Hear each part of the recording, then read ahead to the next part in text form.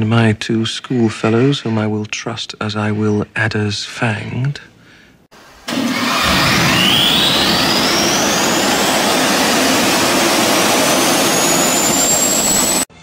Okay, welcome back.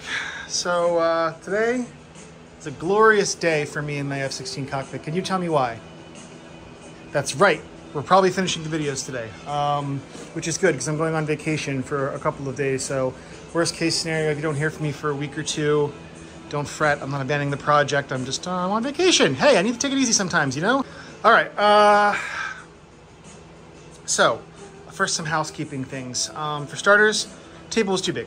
I liked having all the build space, and I thought bigger is better, and you know, all those things. But I cut some strips off because it was too darn big. I'm sorry. So that's much better. It's still more than big enough to fit whatever section I'm working on at a time. And second thing is, TJ initially told me to do this, is put some countersunk holes and screw this down so it doesn't come loose. And I'm like, nah, I don't need to do that. And then I had a couple of close calls, no accidents, but close calls.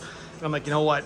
I'm just gonna do it. It took me 3 seconds. So do that. And then a big thank you to Mr. Chris Fisher of Invictus Cockpit Systems, who recommended this to me. It's $5 on Amazon.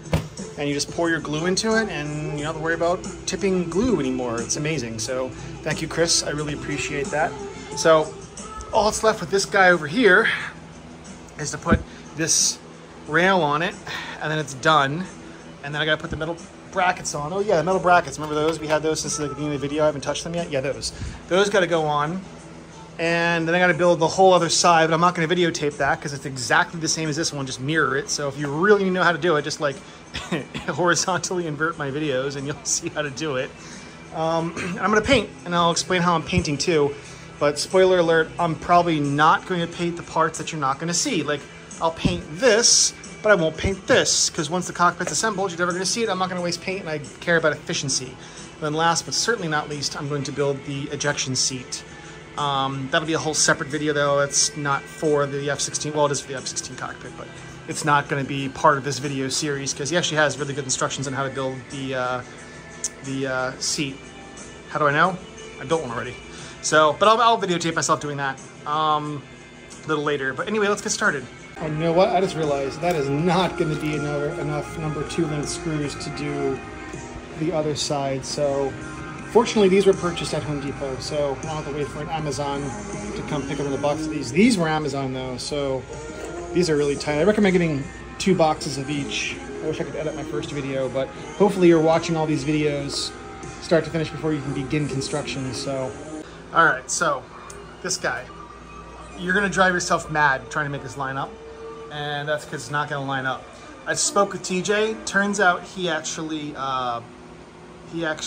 cuts it long on purpose, and the reason for that is so you can trim it to the length you want. So I actually, well, that happened. I'm really clumsy. Anyway, so mine's a little short, but that's okay. I can just use the bracket and I can trim, where is it? Here it is. This guy back, and I can just put it back where it was and just trim it off like that. The point is though that no matter if you line this one up, the rest aren't going to line up, etc. You're going to be knocking this down with a sander no matter what you do, which is fine. So the moral of the story is, you know, just kind of get it close. In fact, I'm actually taking off the workbench for this, put it on the floor, and just do it down there. It's going to be easier. But once that's installed, we've got the panels to install, and it's donezo. The panels are a part. TJ doesn't have anything in his instructions about the panels that go in here. I spoke with him about it, so I'm really glad I'm making this video because I'm going to demystify all that. So here we go. Yeah, much easier to work with on the floor. I'm going to bias mine to line up with this more so than this because I plan to make an interior wall. Or you know what? Actually, yeah, you know, remember what I said about driving yourself crazy with this? Yeah, I'm gonna line it up like that with these rear couple spars, and I'll tell you why. Because the cockpit ends here, and the up front dash is right here, the pedestal and the MFDs and everything. So you're not gonna see all this back here. This is where your feet go, your little tootsies go for the rudder pedals. So you're not gonna see this side of it anyway. So I wouldn't even worry about this one, if I'm being honest. These are the ones that count. So that's how I'm gonna do it. So my plan of attack, I'm gonna drill a pilot hole here and put here and put one screw into it. And I can lift it up and kind of jiggle it around and move it and everything, but it's gonna stay in generally the same place. Lay the glue down, well, drill the rest of the pilot holes, lay the glue down, and then take it from there. That's my plan. Let's get to it. Let you know how it works out. Okay, that's it. Like I said, don't drive yourself crazy trying to get this perfectly straight because it's the path to madness. So I'll probably take a sander and just sand it down in there. And like I said, I plan on making, I'll either 3D print or ABS or do something to make an interior wall here. So you're not gonna see it as crap anyway. So just don't stress about it, man. You know what I mean? All right, so next up, the exciting part. It's gonna start to actually look like a cockpit. Well, ours does look like a cockpit, but the interior is gonna have panels and stuff. So let's do that next. I'm super excited for it. Oh yeah, almost forgot. So remember these, the number 10 pen heads? It's for those brackets.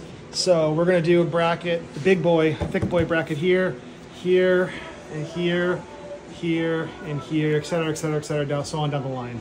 So that's it. Also, I looked this up. I'm a pretty strong dude. I can deadlift 315, but lifting this up, it wasn't that hard at all.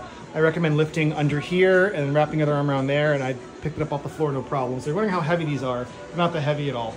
Also just discovered these do fit these, but these do not fit these. So we're going to use these are 3/4 inch? Yes, 3/4 inch. So for the first time we're busting out these 3/4 inches. Still haven't, no, I have used those. Haven't used these yet. These are the 1 inch? Those are the 1 inch. I haven't used those yet. And I haven't used these yet, but beyond that, I've used every single kind of screw. It's been called out, but you can see these don't go all the way through, so that's what I'm gonna use to screw this bracket in. So, technique here. This is one of my favorite tools of all time. It's called an awl. Alpha Whiskey Lima. An awl, I'm sure you know if you know anything about woodworking with this.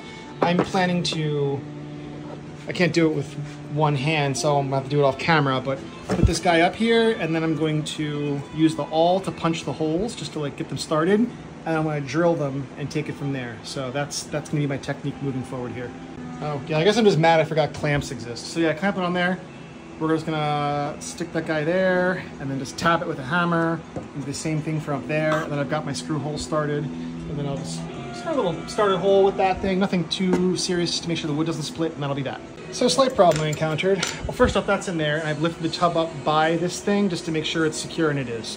As you can see, these are right angles, and that frame's not a right angle. So, and then that's going to have to be an acute angle.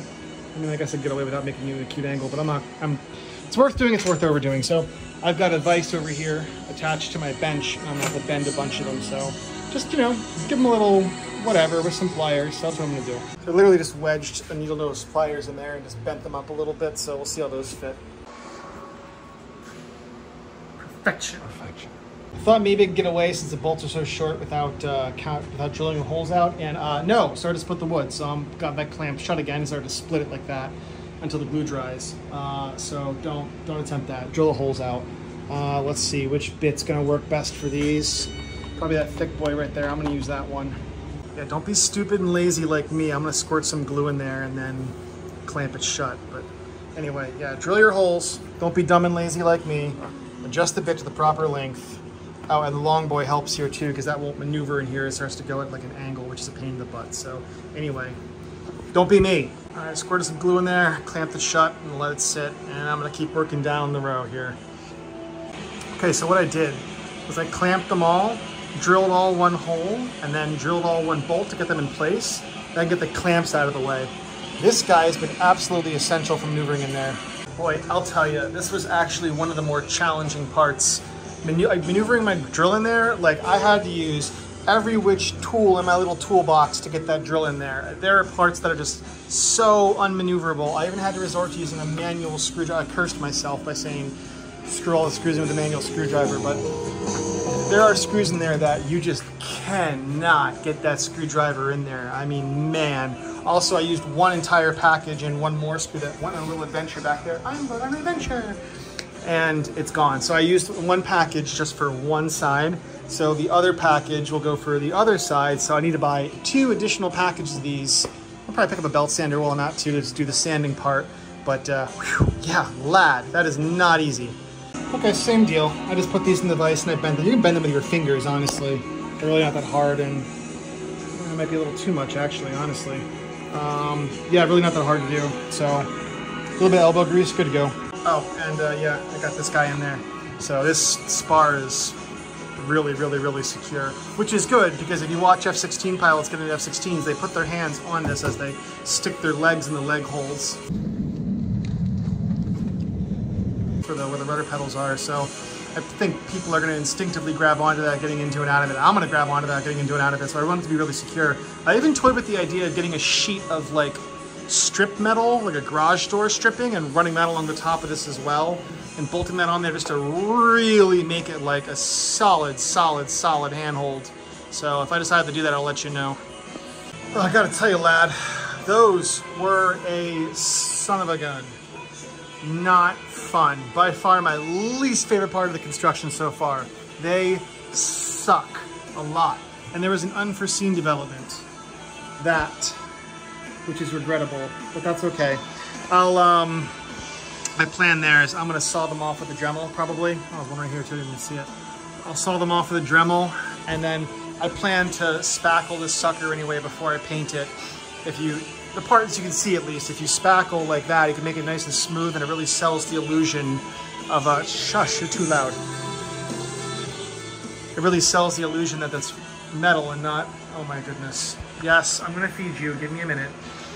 It really sells the illusion that that's metal and not wood. So, I'm surprised all the noises haven't scared him away. I'm coming! I guess that's probably gonna be it for me today. I guess I cursed myself by saying I was gonna do the painting, but definitely not getting to it today. So, this side still needs to have the panels installed. What time is it? 11 o'clock. No, I really gotta get packing for the little vacation I'm going on. So that's it for this one. There'll be at least one more video then when I come back in like 5 days or so. So stay tuned, there'll be more. Thanks for watching, as always. Try and get this uploaded real quick, and that'll be that. Talk soon.